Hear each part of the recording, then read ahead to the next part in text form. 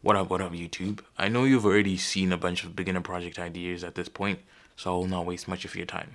What I have are 3 categories of projects, not just 3 projects, so it's a little bit different at least. The gem is at the end, so do stick around, yeah? Let's begin. The first category, building a home lab. It kinda has to be. I'm personally late to the game when it comes to building a home lab. I am building mine with VirtualBox, which is virtualization software. You can check out my home lab series to see how that's going. But there are a bunch of ways you could build your home lab. You could use the cloud, that is AWS, Azure, GCP, Linode, etc. This would be beneficial for you as an individual because at the moment, cloud security and cloud computing in general is very in demand. Does that make sense? Very in demand.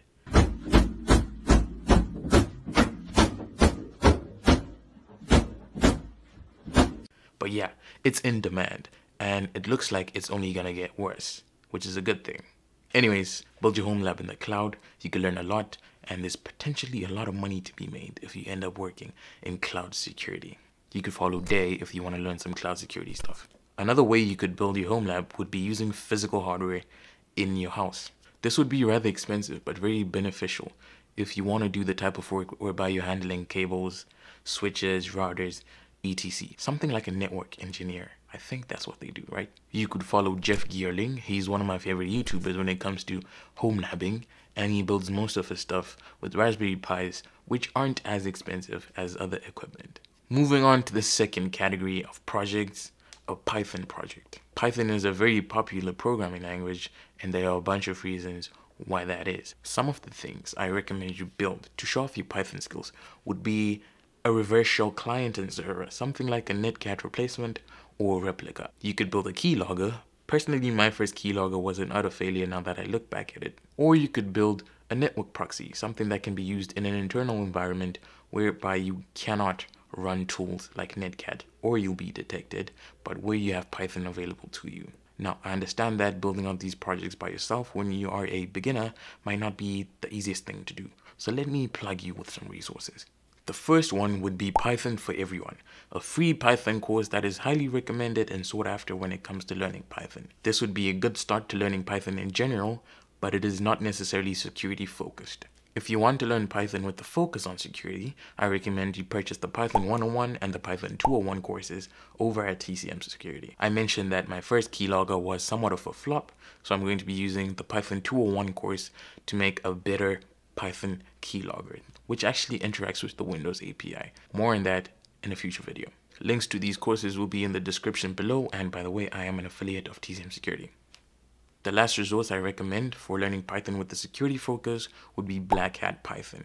This is a great book. I'm currently going through it myself.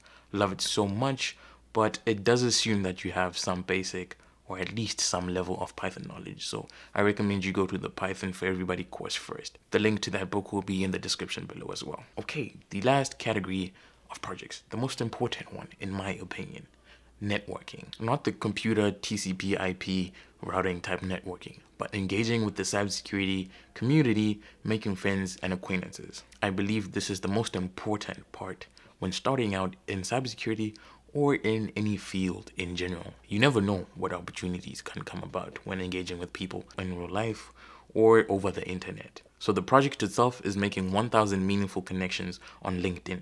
Take note, I said meaningful. I got this idea from Neil Bridges over at Cybersecurity, someone else you should be subscribed to. I'm still on my journey to making 1,000 connections, and I've met a ton of great people already. Some doors seem to be opening because of this, and I feel like this is only the beginning. Before time in the beginning.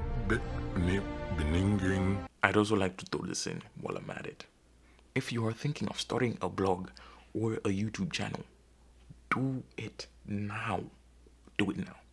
Right after you watch this video, and subscribe and drop a like and maybe a comment. So apart from the technical stuff, don't neglect the human aspect of the industry, because at the end of the day, technical skills can be taught. Culture cannot. I'm not too sure if that's an actual quote. My point still stands. So, out of all the things I've talked about, tell me which one is the most appealing to you. If you end up starting a blog or a YouTube channel, let me know. I will follow and subscribe if you actually provide value. This is the end of the video. All the best in your journey. Peace.